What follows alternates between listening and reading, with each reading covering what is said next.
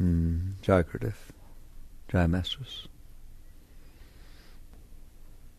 Keeping perspective is what will determine the quality of your life. If you get hung up in the tiny minutiae of your mind in the moment, you're going to have a miserable life. If you take a step back constantly and just realize, I'm on a planet, I dropped down onto a planet, spinning around the middle of outer space. I will stay for a little while, and then I will leave. That's your perspective. That's an unalienable, unchallengeable truth. There is this planet that's spinning through empty black space. You drop down onto it somehow. You spend a few years here, and you're going to leave.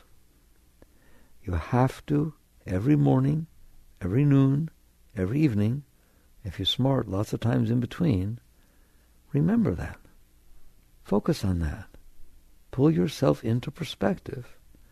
Now, if your mind is saying, why would I do that? Because it's the only way to enjoy yourself. You can't get lost up in these meaningless little things that are happening and then think you're going to enjoy your life. You have to step back and see that where your life is this short amount of time that you spend spinning around the planet. And it is short. I always tell you, the planet's been here for 4.5 billion years. How long you been here? Nothing. And it's going to be nothing. And so you step back and you look at that. And if you'll do that, at some point you will challenge yourself to ask, why is it so hard? Why am I having so much trouble? Why am I so uptight? Why is there so much anxiety? Why are there fears? What's going on? But you only ask that because you step back into a space where it makes no sense that is going on. You drop down onto a planet, it's spinning around. Don't worry, it'll keep spinning, right? Every day it rotates on its axis. Every year it revolves around the sun. None of your business. It's been doing it for a while. Don't worry about it. And you're here and things go on and then you leave. By having that perspective, it challenges you to say to yourself, not for me to say to you, for you to say for yourself, why am I having a difficulty? What's so hard about this? And you're going to figure it out. I spent a lot of time studying it within myself. And I came to the same conclusion that all the great ones, everyone else did, right? To Buddha and everyone included, that what is happening is, in the simplest sense, what is happening is, you have decided in your mind what you want to happen. It's just that simple. You decided what you want to happen. How do you get to decide what's going to happen? You're a guest. You just dropped in here. It's like walking to somebody's house that you've never been in before and deciding what the wallpaper should be like and what the paint color should be and what kind of range they have and how many children they have and how many bedrooms they have and what color the toilets are. What are you doing? It's not your house. You're visiting a house. This is not your planet. You didn't make it. It existed for 4.5 billion years before you showed up. It will exist for 5 billion years longer. That's when they expect the sun to grow enough into a super red, whatever it is, for us to swallow up the earth. Don't worry, you won't be around 5 billion years from now. But can you see that perspective? It has nothing to do with you. I mean, nothing. It created itself. It continues itself. It's happening every single place on this planet. There's something going on that has nothing to do with you. So what in the world are you doing using your brilliant mind to make up what you want to happen when it has nothing to do with you? I'm serious. Why would you do that to yourself? Walk into a house and do that. Why would you ever enjoy your visit? You wouldn't enjoy your visit, would you? This is not going to be that way. Why would it be that way? It's not supposed to be that way. Right? You just made it up. That is what's happening here. And that is the cause of all suffering and the cause of all disturbance. And I'm not teaching you this. Buddha taught you this. The noble truths of Buddha are as deep as they come. Buddha said all of life is suffering. That's the first noble truth. Why? He looked around. Everybody's suffering. Rich people, poor people, sick people, healthy people, married people, single people, young people, old people. They all got issues, don't they? They're not all just kind of blissed out floating around the planet. Like, none of those people are the way I just said. I drop down into the planet, I'll spin around for a while, and I'll leave. It's fun. No, everybody's got the problem. So all of life is suffering. And Buddha looked at this and he said, why? Why? Just like I just said to you, why is there suffering? Why are you suffering? You are suffering. Don't think you're not. You wake up in the morning, you worry. You go to school, you worry. You go to work, you worry. You go here, you got all kinds of things. You worry what people are doing, what they think about you. You care about what people think about you. Now you're really going to suffer. Why? Because you don't know what they think about you. You're just making it up. Okay? And it's like there's just all this mess. And he asked why. He didn't come back and say because of inequality of income. He didn't come back and say because of illness. He didn't come back and say old age. He didn't come back and say because people die. He didn't come back and say because there's mean people around. He didn't do that. He didn't say it was due to injustice. He did not say any of that. He was deeper than that. He said the second noble truth of Buddha is the cause of suffering is preference. Now you will usually hear it interpreted as desire. The cause of suffering is desire. I choose the word preference. Why? What is a desire but a preference? A desire is a way you want it to be. What is a preference? A way you want it to be. I choose preference, and so did the third Zen patriarch and many others, because what you mean by desire is lust, greed. And you say, that's suffering. Of course you suffer if you're greedy. Of course you suffer if you're filled with lust and need and so on, right? That's the Judeo-Western way of interpreting the second noble truth. That is not what Buddha said. Buddha said the cause of suffering is preference. What do you mean? You made up how you want it to be, suffer. It's that simple. If you make up how you want it to be and how you don't want it to be, you're going to suffer. Okay? If I make up how I want you to be, I never met you in my life, but you're my soulmate. I want you to be like this and be like this and treat me like this and be like this and the blah, blah, every single thing be like that, right? I'm going to suffer. And so are you, by the way. All right? That's what happens. If you make up in your mind how you think it should be, emphasis on think, how you want it to be, how you think it should be, how you say it should be, you have just set up a preference. That's how I want it to be. Well, it's not that way. Why? Because you made it up. I don't know. Why isn't she the way I want her to be? Because she's not. She's her. The world is what it is. Why? Because there are forces that created it and made it be that way. And you just drop down into one spot and you start making up all this stuff, and then you're upset that it's not that way. And Buddha said that was the cause of suffering. And guess what? He's right. That is the cause of suffering. How do I know that? In science, if we're trying to figure out causes, we introduce and remove variables. You introduce and you remove, and you document, evidence-based document of what change took place because you either introduced or removed a variable. Okay? How does Buddha know he's right? Because all you have to do is decide, I don't want it to rain tomorrow. Go on, just innocent. Go on. I don't want it to rain tomorrow. There's a cloud in the sky tonight. How you doing? Suffering. There's thunder in the morning when you wake up. Suffering. There's actually water dropping out of the sky, watering the trees and the plants and all kinds of wonderful things. You're suffering. Are you suffering because it's raining? No. You're suffering because you had a preference. Why would you suffer because it's raining? That's the stupidest thing I ever heard of. Why would you suffer because it's hot? Why would you suffer because it's cold? Why would you suffer because she wears her hair different than you wanted it to be? Why would you suffer because of this? Why? Because you made up in your mind, this is what I want. It's called a preference or a desire. I made that up. Lo and behold, if what's going on out there doesn't match what I made up, I suffer. To what degree do you suffer? To the degree that I'm serious about my preference and to the degree of separation between reality and my preference. If you're kind of like what I wanted it to be, I can handle a little bit. But if you're not anything like what I thought you would be, oh my God, I'm so upset. I'm so disappointed in you. Okay? And so Buddha said the first noble truth of all life is suffering. The second noble truth is the cause of suffering is preference. The minute you set up a preference, you suffer. It's as simple as that. Here, you're going to get old. I don't want to get old. You suffer. Your hair's so beautiful, someday it'll be gray. I don't want it to get gray. Suddenly you get lines in your, I don't want to get lines on my face. Okay, well, you're going to suffer. Why? Because you just set yourself against reality. You just pitch yourself against reality. My favorite is, I don't want to die.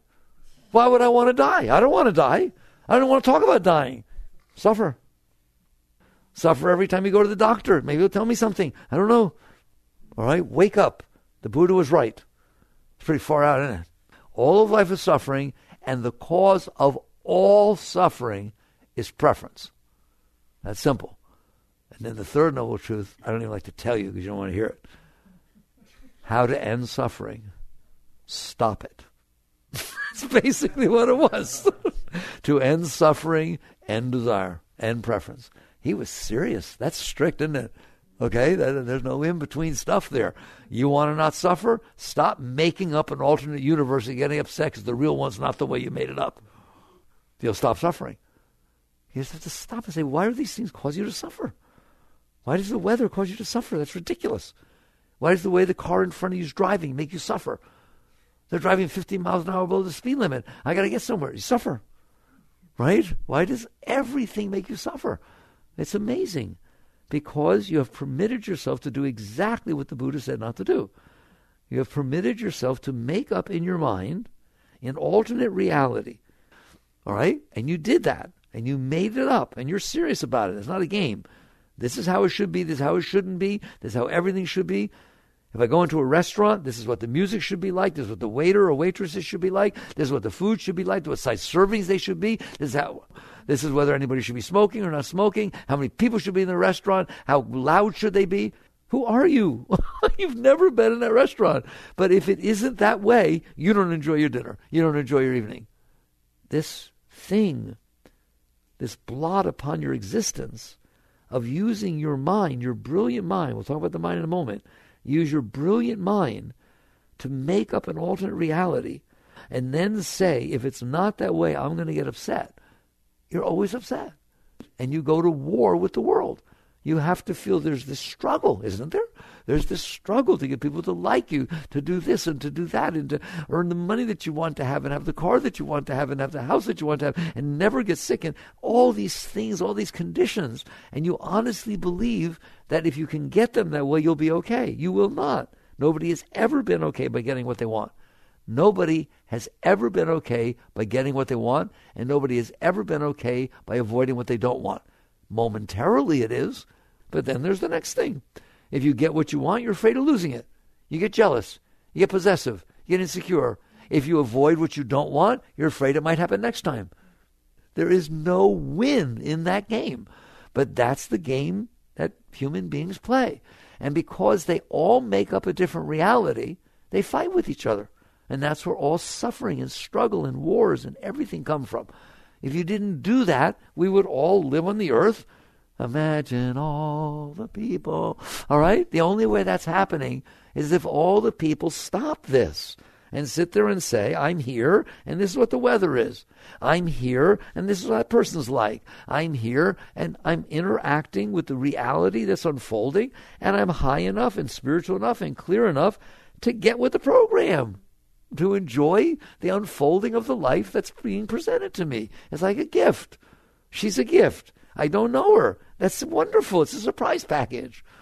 I'm going to get to know her. And I will not judge her in accordance to what I made up. How can I make up what she's like? I don't know anything she's like.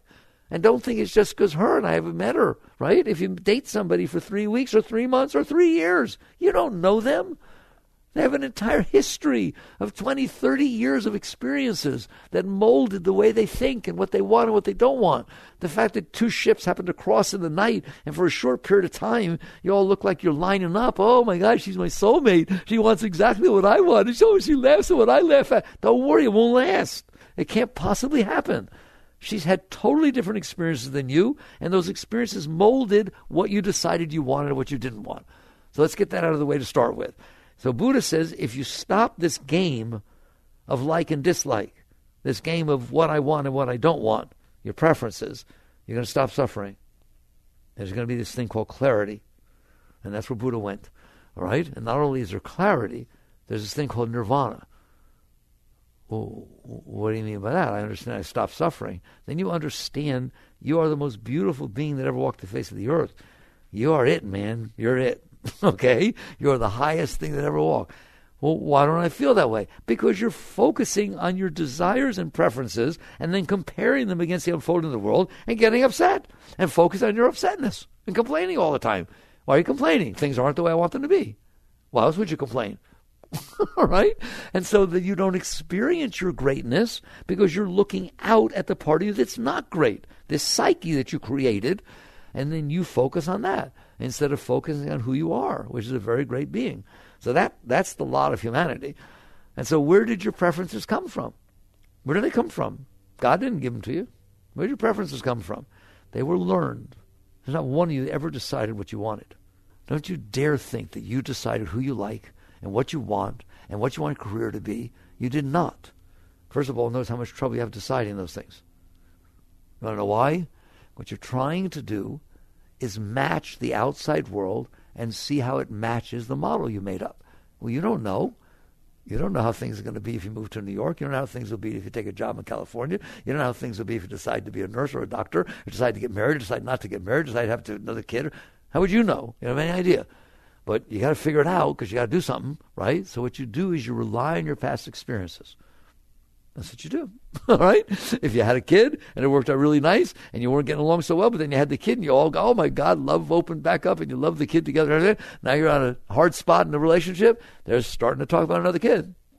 If you went somewhere on a vacation and it really was really nice and so on, and that was an opportunity to go again, I want to go back there. Well, there's 700 billion other places to go. No, I want to go back there.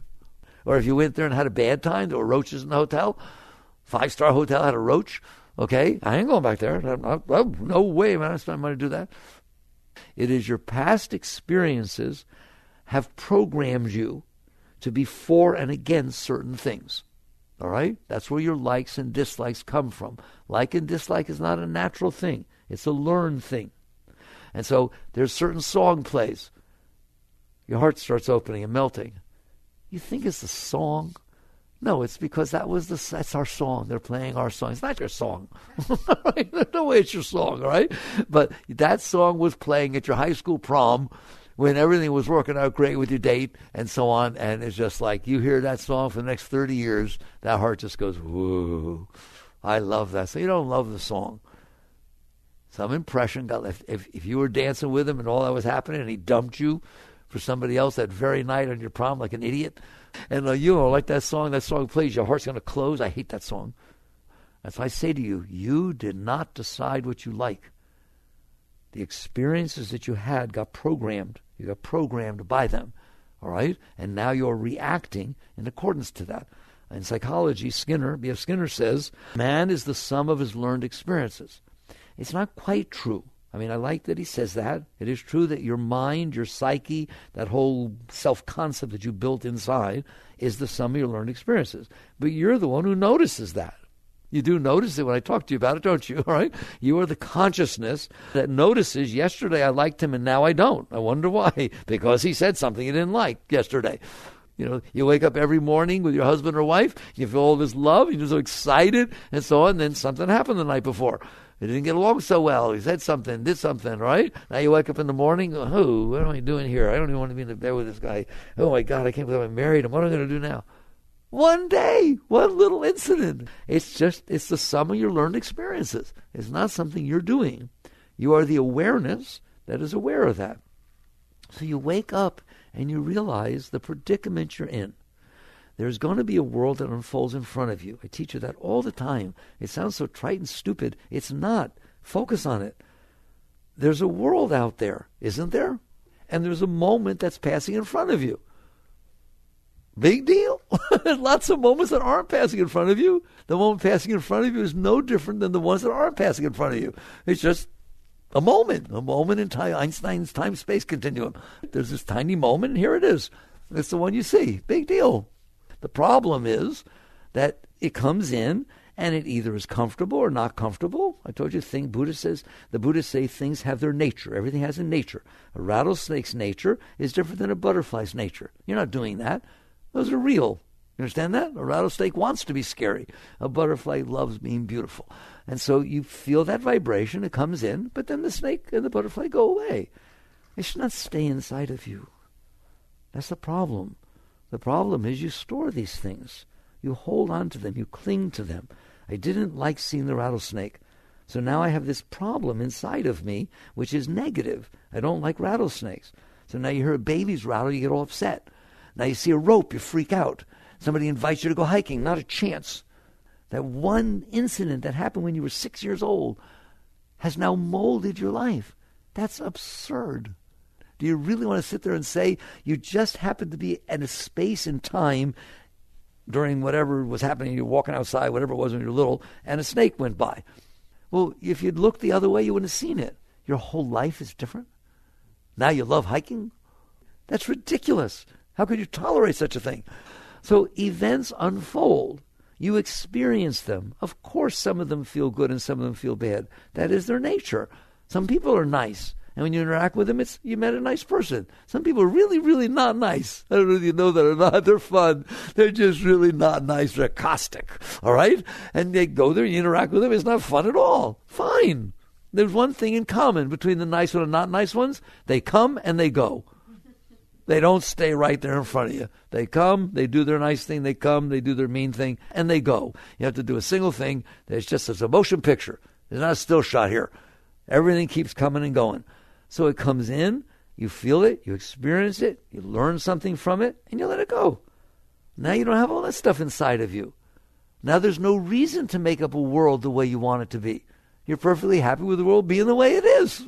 There are nice people, not nice people. That's fun, right? There are butterflies and rattlesnakes. That's fun.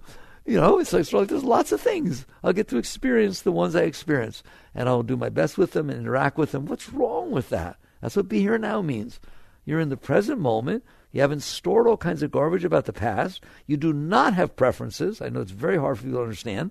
The reason you have preferences now is because of why you built preferences. I stored the fact that this song, Dancing with George, in high school, that was the magic moment of my life. I wonder where George is now. I'll look him up in Facebook. Oh, please don't. You're trying to go back to a moment that you liked. You hung on to it. You're trying to make sure you don't have a moment that you didn't like. Those are your preferences. That's why you have these preferences. Do you understand that? Because you stored these moments.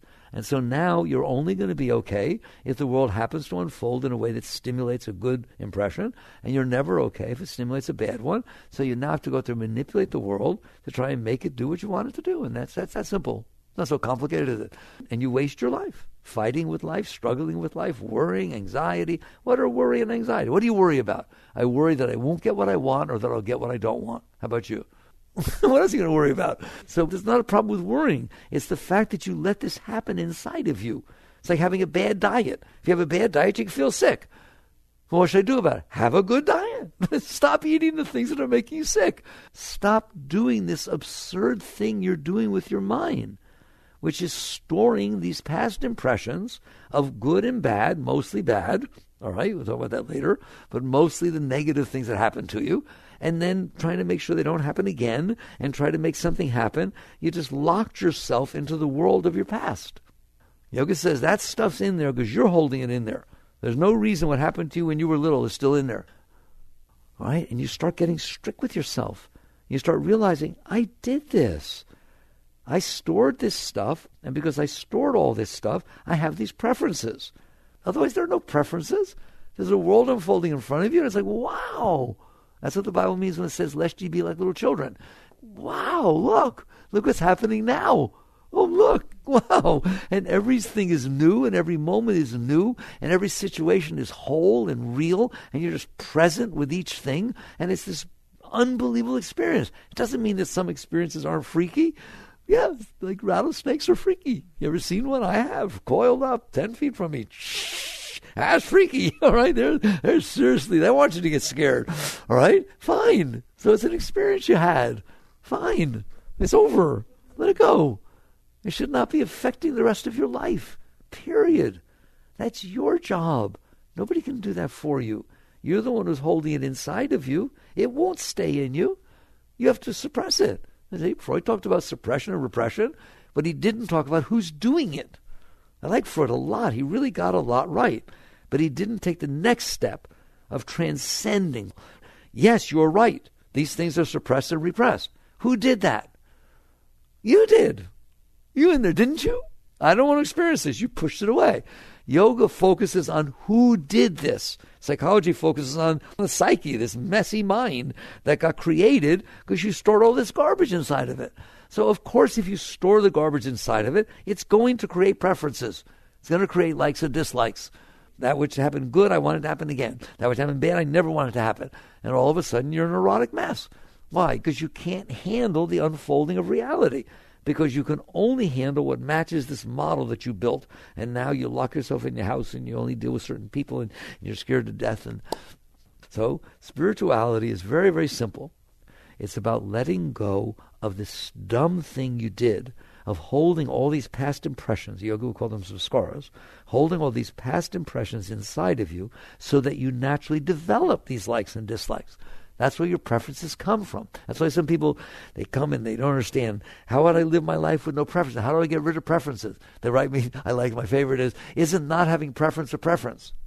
It's like, it's not about not having preferences. It's deeper than that.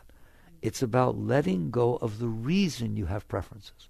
It's not about leaving the stuff inside of you, which naturally will develop. You see why they develop preferences?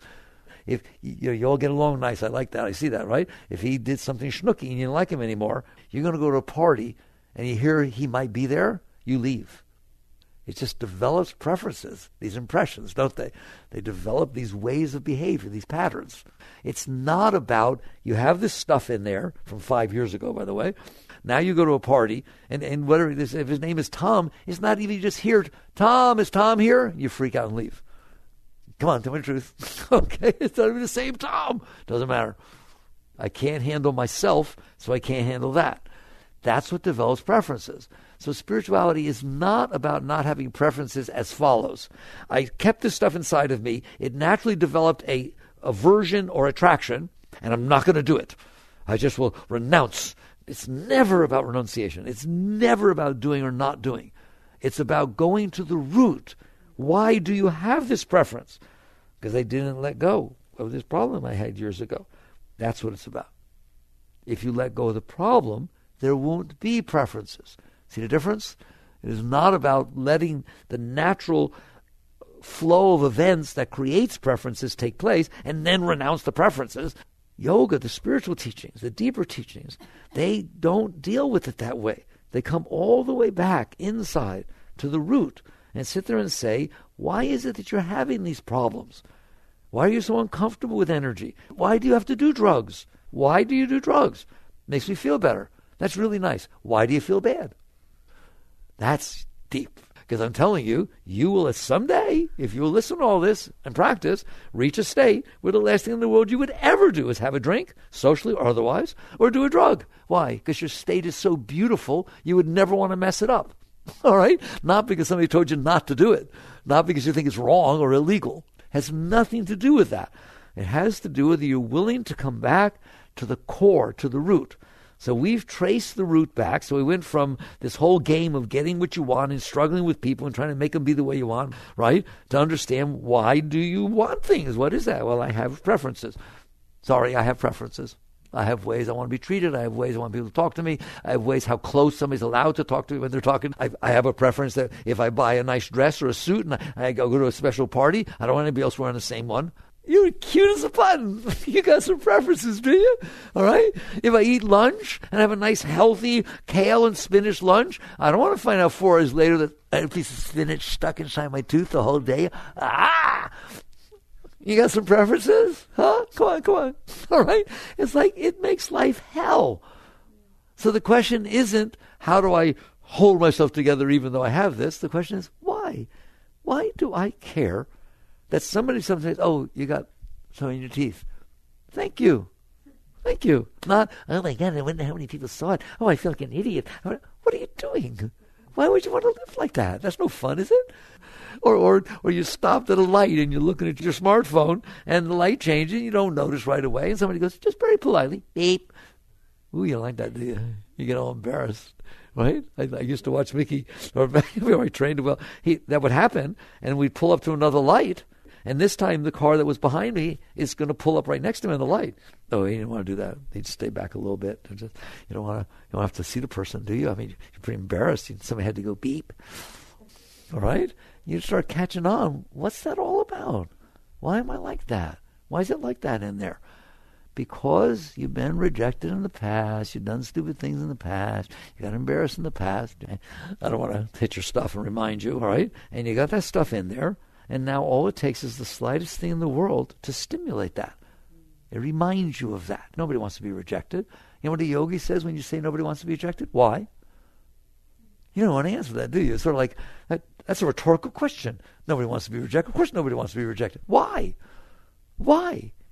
What difference does it make? The answer is, I got all this stuff inside of me. And so I'm like a sensitive person. And if somebody doesn't like me, that reminds me of all these things that happened to me that weren't comfortable, and they might not be nice to me if they don't like me. And oh my God, no, I don't want them not to like me. That's dangerous if somebody doesn't like you. You don't know what they're going to do or say, isn't it? So you got all this junk in there, and so now you have to behave a certain way to match that. What spirituality says is don't worry about what that's happening out there. Don't worry about the fact that you have these preferences. Don't worry about it. It's not about getting rid of them. It's about trying to see why they exist. It's deeper in that. They exist because you have that stuff inside of you. All right, I'm going to tell you a secret. Let's say that one day somebody came up to you and was very mean to you. Said, I don't like you. I don't like you at all. I think you're terrible. I don't even like anybody who likes you. Said the meanest thing in the world to you. And the moment they left, somebody else, that was a girl, said that to you. And a guy, you're a girl, a guy walked up to you after he said, God, that was so terrible and mean what she said. I felt so bad for you. And you felt, oh, he's cute. And it's a nice thing. Next thing you know, a relationship started, and it's the greatest thing in the world, all right? That's what happened to you. I'm telling you, the next time somebody walks up to you 15 years later and says some really ugly thing to you, you get excited. Yeah, I wonder what's going to happen next. Because that's the impression that you have. It's your stuff. You hear me? So you start to work at that level. That's the deep teachings. As you work, the fourth noble truth of Buddha is the Eightfold Path. And if I didn't study it, I've never studied it, but if you study it, I guarantee you, it's about getting rid of that stuff. All right, that's what all spirituality is about. That's what Christ meant when he said you must die to be reborn. It means you've got this thing you built inside of you that's not you. It's just made up of all these past experiences. It's called your self-concept, your opinions, your views, your preferences, your hopes, your dreams. Call it whatever you want. Do you understand that? You got a bad case of that, don't you? It's the stuff you built up in your mind, and every bit of it is based on your past experiences. That's where you got it from. And that's got to go. And when that's gone, what's left is spirit. What's left is the highest thing that ever existed or could ever exist. And that's the truth. When that thing falls away, what's left is nirvana. What's left, Christ said, the kingdom is within you. They all said the same thing. But this thing that draws all your attention to it, and you devote your life to it, to getting what you want and avoiding what you don't want, is a very destructive thing. It causes tremendous suffering. So that is what's meant by the cause of suffering is preference, and to end suffering, end preference. The question becomes, how do you do that, now that you understand? First of all, are you capable of doing it? Yes. Do you have to go off to the mountains? Nope. In fact, don't. Don't go to Kathmandu, whatever it's called, right? Don't go wandering around trying to find all these people. Nope, that's not what it's about. That's almost like the worst thing you can do. Once you catch on, well, why? Why? Because you built these things in the life you are now living in. The life you are living in is the reflection of the stuff you have stored. If I walk into your house, you have pictures of Beethoven and Mozart, and you got Playgirls of the Month hanging up there, and you got this or that, and you soccer stars, and you understand that? The outside world you surrounded yourself with is the projection of what you're trying to build to make yourself feel comfortable.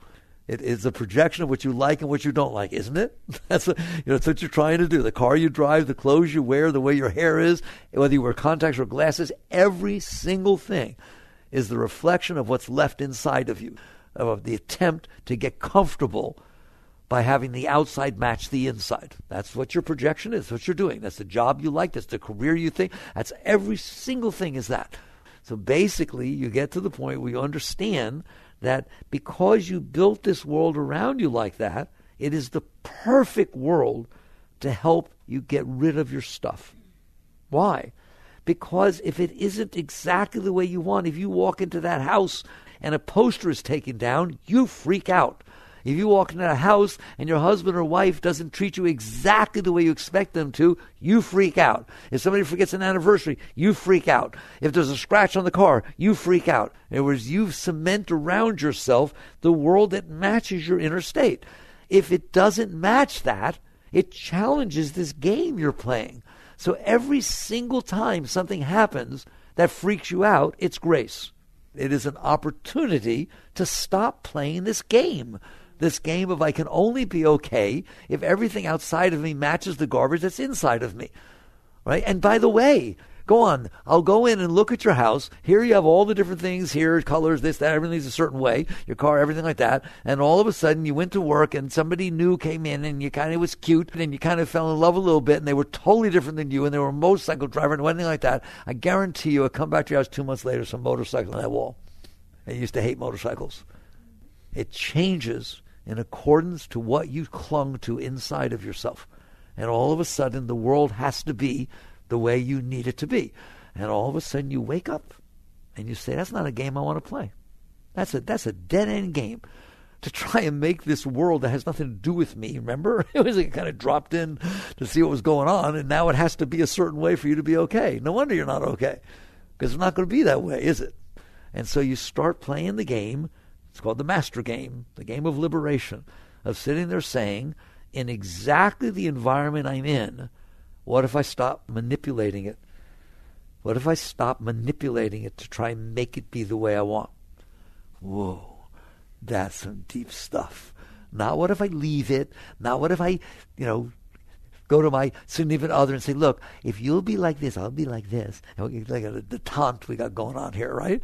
What if you just literally started to say, I don't want to play this game anymore. This is a dead-end game. Have you ever been okay? Totally okay? For any prolonged period of time? Of course not. Your entire life, you've tried to get it the way you want, haven't you? When have you ever been totally okay? Not a single thing to worry about. Everything's perfect, and it stayed that way for more than 5 minutes. It's like, give me a break. Wake up. And so you just sit there and say, if I have but one life to live, I ain't living it that way. I want to explore. I want to explore alternate ways to live my life, ways that maybe work. All right? And so you sit there and say, as long as I need the moments in front of me to match the garbage I have inside of me, I'm in trouble.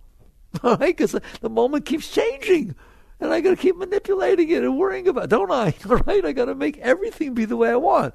What if I don't do that anymore? What if I don't do what? What if it can stay there? I'm not changing anything. What if I stop playing the game of manipulating to try and make it match what I got going on inside? Well, I hope that scares the hell out of you, because that's what it should do. Because what it's going to mean is, OMG. I mean, even the slightest thing can set you off, can't it? That's the tiniest little thing. You can't handle anything. It's just like if you get a little spot on your pants when you're at lunch, you don't want to go back to work. What do you cover? What do you do? Or you get a little zit on your face, a tiny little red spot on your face. I don't want to go out. What do I put on it? What? We can't handle anything. And now I'm sitting there saying, okay, okay, let's learn to. That's what it boils down to, and that's spirituality. Not changing the outside world. Being willing, and what it means to learn to is you're going to have to let go of that stuff you stored. You hear me? So if your parents got divorced and it was so traumatic to you that you never got married, why? Because I'm not doing that. It sounds real good. I'm not doing that to my kids. I'll never do that to my kids. Now you're not getting married or having kids. Yeah, well, how do I know? Maybe we won't get along. And no, I don't want to go that way. Wow, it sounds so good. Right? It's just your junk that you're unable to handle a perfectly normal situation. Your parents got divorced 20 years ago. It should not be affecting the rest of your life, should it? All right? So here's a perfect example. So you got that stuff, and every time you hear the word divorce, your heart gets a little weird, doesn't it?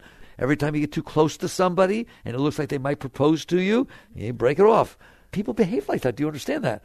You're literally living your life because you're devoted to your garbage. Is the lowest part of your being. What is? The part you couldn't handle. You couldn't handle it, and now it's running your life. Well, if you want to be spiritual, it doesn't mean getting married or not getting married. It means the next time you hear the word divorce, it's on a movie, it's a thing, and you start getting weird, relax. Relax. Don't do anything about it. Just relax. You weren't able to handle the energy of the divorce when it took place 20 years ago. you're still not able to handle it. That's why you resist it. Little by little, just relax when it comes up. Give it room, and it will pass. A little bit of it will pass. If you don't push it back down, if you don't defend yourself, you're either pushing it down or you're expressing it. Let me tell you, I know about divorce. I don't like that movie. I didn't like that movie. Let me tell you about it. I went through a divorce like that. Oh, there we go. You couldn't handle the energy, now you got to go dump it on somebody. Hear me? Or you got to push it back down. How about we just let it go? What if we just relax and let it release? Whoa, it's going to hurt, man. Stored with pain is coming back with pain. Just relax. Relax. Release. R&R. Relax and release. And what will happen? I guarantee it will come up. Because the only reason it's staying down there is you won't let it come up. It is not natural that it stay down there. You understand that? It's not natural. It takes your energy to keep pushing it back down. Suppression and repression are not natural. They are things you are doing because you can't handle the energy. Well, do you want to live like that? You have to say no. No, I don't want to live a lost life like that. That's devoted to the lowest part of my being. I want to explore my high. I want to explore the highest roots that can possibly happen, the branches up, all right? And so to do that, you have to stop clinging and holding on to this garbage. So it starts to come up. Maybe you saw a movie, so let it go. Doesn't mean you have to get married right away, right? Just let go with what's happening. You do not have to do anything if you're willing to let this go. If you're willing to sit there and say, I don't want this stuff in here, and it's not going to be in here, and I'm not going to go find it. It's going to find me, because it always has. It has a way of coming up, doesn't it? It's like a target. And every time it gets hit, I'm going to say, hooray, I'm letting this thing go. All right? And it comes up, and I don't care what it takes. You breathe, you relax. Now you start getting mantra, because you can't let it go. Do a mantra, because you can't even be present when it comes up. Meditate, so you learn to be present. Right? That's what all those techniques are about. But when it's said and done, you meditate all you want. Do all the mantra you want. If you don't let that stuff go, you're not going anywhere. You go meditate for 3 hours, get up, and then try to manipulate everything to match what you want. You didn't do anything. You offset the whole thing. Relax and release. That stuff will come up by itself. It is by definition that your natural life is the reflection of your stuff. Why? You made it that way. Right? You clung to the parts you wanted and you pushed away the parts you didn't. You shoved the things inside. The whole thing is just this mess that you made because of your stuff. Therefore, by definition, it's going to hit your stuff. Because you made your life be that. It's right there. All that has to happen is one thing's not the way you want. It's not positioned the way it is or anything. It's just not natural. All I can say is it's not natural. You created an artificial environment and it's not going to stay that way. So if you let go, you're going to see it's all going to change. And it's going to hit your stuff. And so you keep letting go. You keep letting go. And what's interesting is it may be the outside doesn't change one iota. Right? Maybe you thought you were manipulating it, but really life was bigger. Right? And you ended up with the right person married, even though you did it for the wrong reason. Life's pretty interesting. But the net result is inside, you let go. You keep letting go. You keep letting go. No matter how much it hurts, no matter how scared you are, no matter how difficult it is, no matter how impossible it seems, but you only let go of what comes up by itself. You don't have to go down there and search for it and, I got to get this out of here. No, you do not. You just got to be willing to breathe and let go on a daily, moment-to-moment basis. Somebody comes up to you and says, George, I didn't like you. And you'll see all this not like stuff come back from high school and all fear of rejection, right? Good, wonderful, good. Inside, let go. All right? Now, at first, you can't do this. So I always teach you start with little things. You start with the fact that you can't handle the weather. You can't. You understand that? You complain about it all the time. Why is the rain on the weekend? It could have rained during the week. Why is the rain on my birthday? God doesn't like me. What are you doing? Right? The weather has nothing to do with you. So start with the weather. I swear you will grow so much if you just start with the weather. You don't believe me. I'm telling you. Just catch yourself every time you're in there complaining about the weather. Thinking of what you want it to be and what you don't want it to be. Nobody cares what you want the weather to be. It is not going to affect the weather. And the more you get into the way you want it to be, the more you suffer. The more you don't like life. How about we stop that one? Just that one will change your life. So the next time you find yourself complaining about the rain or not rain, or the heat or the not heat, or the wind or the not wind, or the humidity or the not humidity. Come on, you complain about a lot of things, don't you? How about we catch that and realize it's not innocent and just relax. Relax and enjoy the reality of what's happening. If it's raining, be grateful that you live on a planet where water falls out of the sky. On Venus, it's hydrochloric acid that falls out of the sky, right? I think I'll take the water. How about you? And you learn, I don't care if you use positive thinking, if you use mantra, get something going inside your head that you can just hang out with instead of the complaints about the weather. Oh, it's so hot. God, God, God. That's what mantra's for. It gives you an alternate place to put your awareness instead of listening to the leftover garbage that you built inside yourself. And if you do, it will leave. Yukteswar, Yogananda's guru, told him, an ignored guest quickly leaves. An ignored guest quickly leaves. If you don't hang out with that weather complaint, it'll stop complaining. It's that you're putting your heart into it and you're feeding it. Just let go.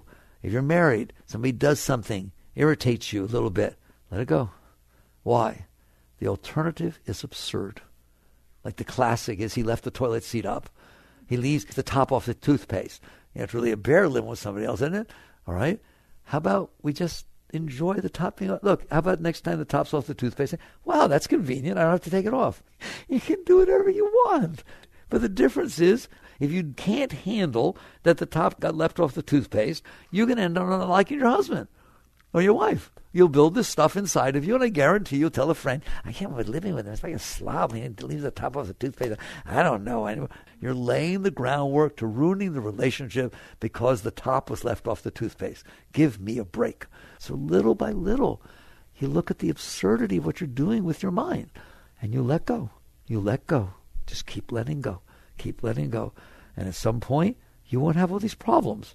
And then what will happen is because you let go of enough, you'll start feeling this beautiful energy. It always is there. You listen to me. It's always there, and it's always flowing up. You know how high you get when it raises your energy and the sunset's beautiful and love goes up? It's always going up, and your heart goes up, and your face goes up and smiles. Constant flow of upward Shakti, energy. And Master said there's a river of joy that flows inside of you. Find it, go there, get in, and drown. All of a sudden your life becomes about ecstasy, becomes about seeking these beautiful experiences instead of about trying to make somebody be the way you want or make the job be the way you want. There's these tiny little to make the weather go, let's move. It's like you stop doing that. And at some point, when you let go of the negative, it starts becoming neutral, then it starts becoming positive, because that's what's inside of there. So that is the spiritual journey. That is the entire spiritual path. That's what's meant by letting go of preferences. The third Zen patriarch, that beautiful thing I say to you sometimes, it's a treatise on faith mind, and I still read it once a year. I read that writing. It starts off with, the great way is not difficult for those who have no preferences. When love and hate are both absent, everything becomes clear and undisguised. Make the slightest distinction, however, and heaven and earth are set infinitely apart. To set aside what you like from what you dislike is the disease of the mind. And it goes on like that. All right, it's the deepest teaching that could ever be taught. But the great way is not difficult for those who have no preferences. That's a true statement. Do you see it now? If you will work at the level I told you, which is every time something hits your stuff, let go. If you could let go every time it gets stimulated, you're going up. Do you understand that? And that's just something you do inside yourself. So I'd love for you to work with that. You make the world a better place. Like around you becomes a special place. Because you're not pushing that stuff back. You're letting it go. Work on these things. Jagradav.